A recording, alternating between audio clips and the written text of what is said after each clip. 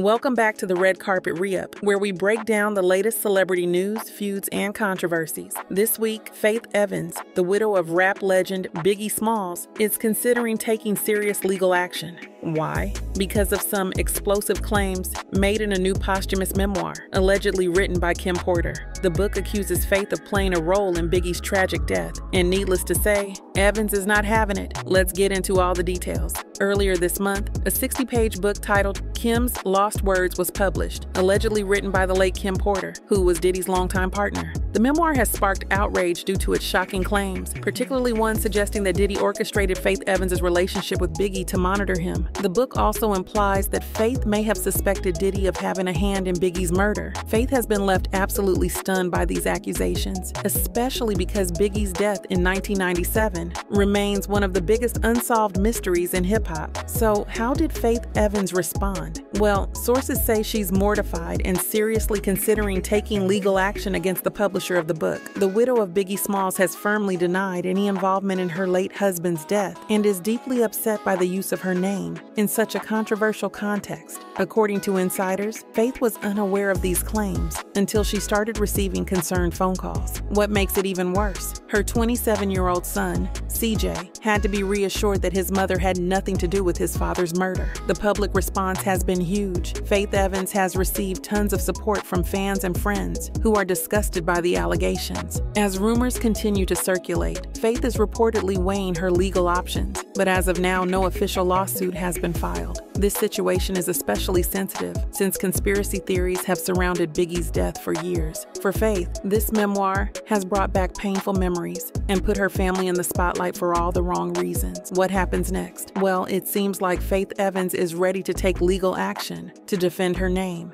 and protect her family from further distress. We'll keep you updated as the story develops. In the meantime, drop your thoughts in the comments. Do you think Faith Evans should sue? And what do you think of the controversial claims made in Kim Porter's memoir? Thanks for tuning in to the Red Carpet Re-Up. Don't forget to like, subscribe, and hit that notification bell for more updates on your favorite celebs.